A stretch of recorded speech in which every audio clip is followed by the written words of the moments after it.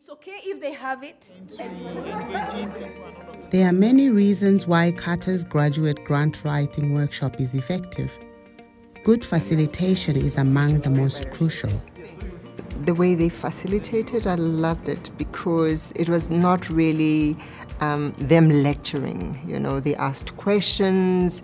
As opposed to the spoon-feeding method of just giving people information, you're just asking real critical questions that will help the candidates to draw from the well inside of him and then solve his or her own problems. There was a good suggestion that were quite the users' perceptions, or we ask each other probing questions to stimulate critical thinking and really to question all of our assumptions and presuppositions about our own research.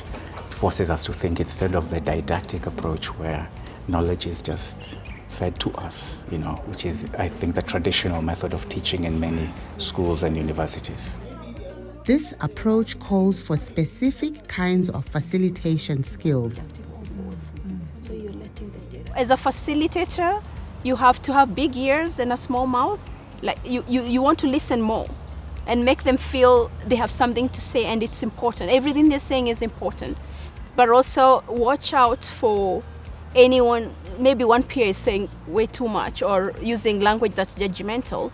So then you have to help correct that. You tone it down. But also you have to avoid speaking too much because then all the peers will go quiet.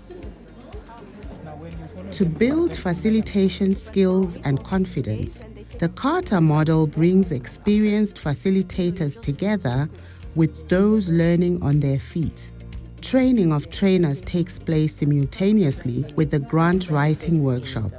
I thought we'll be put somewhere and then we'll be trained, given didactic lectures on how we can go back home. But then when we came on the first day, we had a meeting and I realized that no, we're going to be dropped right into the workshop and we're going to absorb it on the go. And it also gives you the opportunity to see how facilitators adapt quickly to the needs of the participants. So the flexibility is not just in theory, I can see it practically. Each day of the workshop, the facilitators meet to discuss progress, raise questions and prepare for the next sessions. Everyone stands to keep the conversation informal, energized and brief. Usually when you are just trained, you don't have that self-efficacy that I can do it. But now you're trained while doing it. Before I would say, you need to change your objective 4. You need to change these words. You need to be more focused. But this time I pause and allow him to think. My student yesterday said so many things that I never heard before. And I saw that it reduced dependency on me. So he's growing. So I think it's a very good method to reduce dependency of the participant, to help the participants be the best that he or she can probably be, and also gives the facilitator the opportunity to learn